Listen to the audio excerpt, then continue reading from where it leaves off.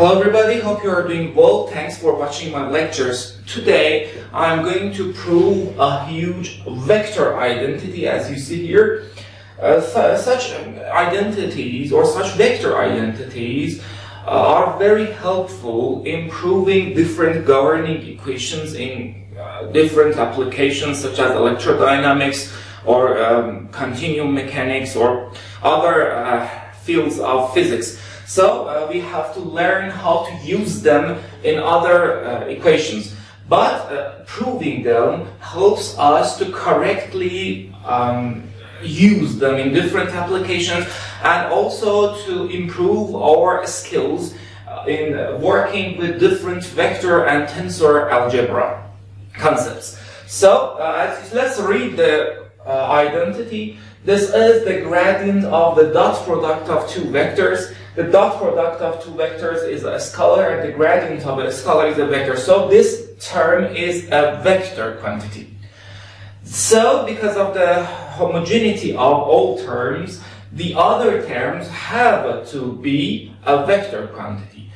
This is the cross product of a vector and the curl of another vector, which is a vector. So the product of this expression, this multiplication, is again a vector. Term number 2 and term number 1 are similar.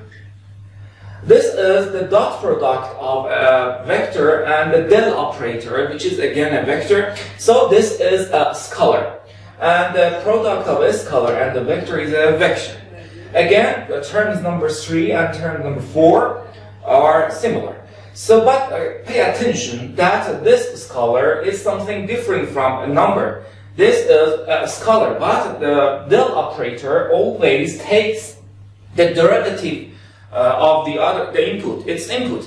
So when I'm multiplying this as a scalar quantity and this vector quantities, then I'm taking the derivative of the vector b. Okay, let's start from expansion of the first term, or the term number 1.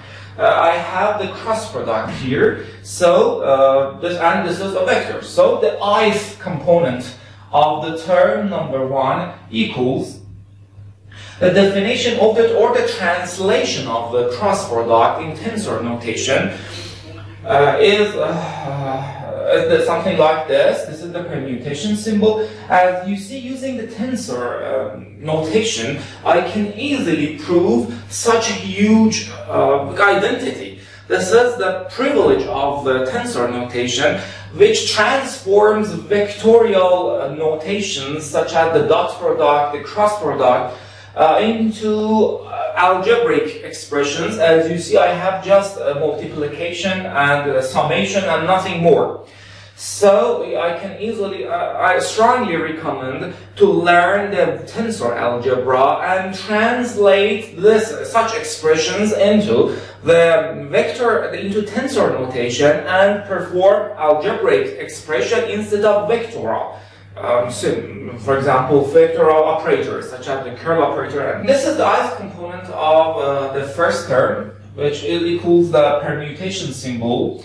And this is the jth component of the first input of the cross product. As you see, the index or the subscript of the a is equal to the second subscript of the permutation symbol. And the ith component, the subscript, appears at first place. And k, which is the third index of the permutation symbol, is the index of the second input of the cross product. And this is the kth component of the curl of b. b is a vector. Again, perform another cross product, or translate this term into the tensor notation, as you see, because this is the kth component. So the first index of the permutation symbol should be k. And similarly, but here the first input of the curl operator is the gradient operator or the del operator. So the curl of b, the kth component of the curl of b equals epsilon, which is the permutation symbol, klm.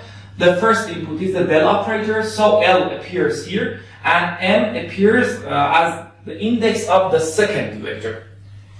You can easily change the location of these terms because there is an ordinary multiplication between them. As you see, I have two permutation symbols near each other, and etc.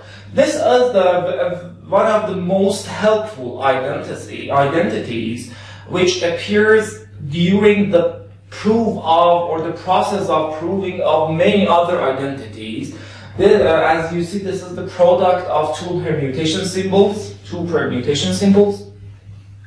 and the index k is the dummy index or the repeating index, and I have four non-repeating indices. As you see, using this identity, I can decompose the product of two permutation symbols into some of the combination of the chronicle delta, and the chronicle delta can easily be absorbed into other tensors. And also the dummy index k disappears in the second hand side of the equation. So substitute this expression here. I have two chronicle deltas here and two chronicle deltas here, or the substitution tensors. As you know, as I've already mentioned in previous videos, when chronicle delta is multiplied to another tensor, for example here delta sub m jm, and I have m here. So the result is the substitution of the first index of delta and the index of the tensor. So the result is partial derivative of b sub j. Similarly, I have delta chronicle il and I have L here, so the result is xi, the first index. So I have nothing to do with aj, a sub j. So aj, partial derivative of bj with respect to xi. Similarly, I have two delta chronicles, and here I have L and j. Here is, again, I have L, so the result is partial derivative of j. Again, translate this expression from tensor notation to vector notation. This is the contracted product because the index of A and the index of X here are similar. So, and this is A, which is a vector because it has only one index. And this is the gradient of B because the indices are similar. This is the dot product of A dot del B. This is the translation of that term into the vector notation. The term number 2 is completely similar to the term number 1. So similarly, B cross product the curl of A equals, you can replace or interchange vectors A and B in that relation. And this will be B dot del A I, or you can write this like this, because A is a vector.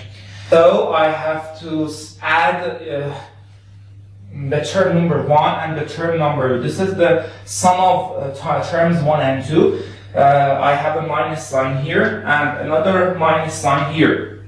As you see, these two terms are totally similar to term number 3 and term number 4. So the sum of 4 terms on the right hand side of the equation is just this part of the expression, because these terms and term numbers 3 and 4 cancel each other.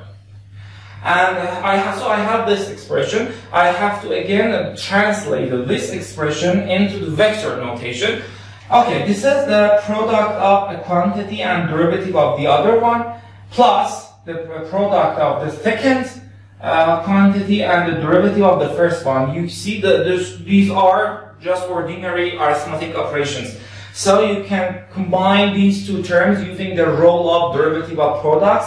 So this is the result, which is the product, the derivative of the product. Okay, it's the time to translate this expression into the tensor, into vector notation. So this is the gradient operator, and these are two vectors because the indices are similar. So you have to put a dot sign here, or the contracted product of two vectors, because the contraction has been performed.